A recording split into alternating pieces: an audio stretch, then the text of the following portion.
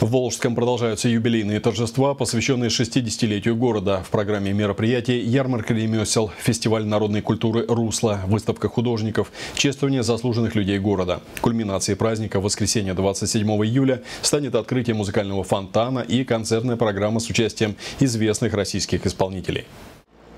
Юбилейные торжества в честь 60-летия Волжского проходят под девизом «Сделай свой подарок городу». Эту инициативу городских властей волжане поддержали эстафетой добрых дел. Кто-то посадил цветы, кто-то покрасил лавочку или навел порядок у себя во дворе. Благодаря такому отношению жителей Волжский меняет свое лицо, подчеркивает Игорь Воронин. Мы должны через эти механизмы продвигать в город идеи интересные, яркие, креативные. То есть город Волжский должен быть красивым, ярким городом, городом ярких идей, городом света, солнца, зелени, о чем Федор Георгиевич Логинов мечтал, о чем он ставил задачи.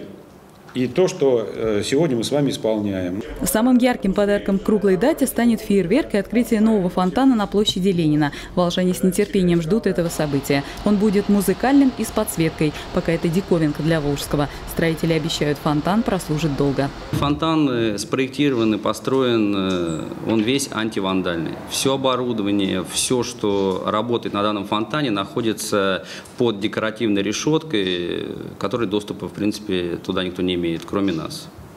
Плюс также на фонтане установлены камеры видеонаблюдения для постоянного контроля, соответственно, за действиями людей во время шоу, чтобы по возможности, если что, выключить, либо также в ночное время для охраны и безопасности. Новый фонтан появился в городе благодаря финансовой поддержке благотворителей. Среди них как предприятия Волжского, так и отдельные бизнесмены и общественные организации.